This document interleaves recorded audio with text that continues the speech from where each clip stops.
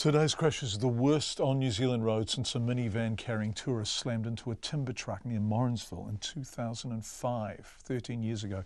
9 people died in that collision. South Taranaki Mayor Ross Dunlop says today's 6-person fatality is deeply upsetting. Bloody awful. You know, we started the day, a beautiful sunny day, things were going along really well, and then got the call about this terrible accident. I mean, 6 good people in our community. It's just unbelievable, and obviously our heart goes out to the families and everyone involved. Yeah, no, it's terrible. Mayor Dunlop, you say in our community, do you have any sense that they are in fact locals? We're still trying to I mean, obviously there's a lot of work going on. We've been contacting emergency services, but to get the details, no, we haven't got any detail around, you know, who has been in this tragedy. So that's the worry as well, you know, just who it is, because there's obviously some families out there that are needing support. Yeah, wherever they've come from. Yeah. Do you know the stretch of road? You would, wouldn't you? You'd drive along a bit. Yeah, I know really well. Yeah, no, it's. I mean, I was down through there yesterday, and yeah, it's actually a relatively good road.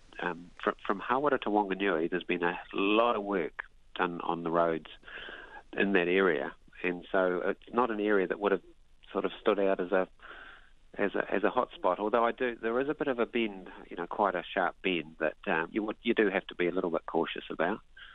But you know, who knows? Who knows why? Very clear, very cold, very blue morning. Did you notice ice on the road when you were out and about this morning? I was out shifting some stock and my hands were totally frozen. I was wishing I'd taken some gloves with me. So yeah, it was a very clear, cold morning, but a beautiful morning.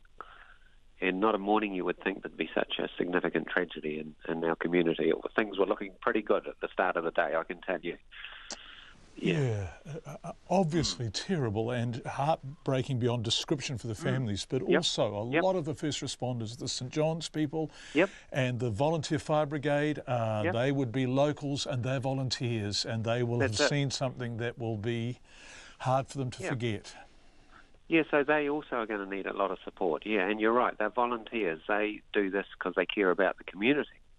And it's, you know, we want to be supporting them as well.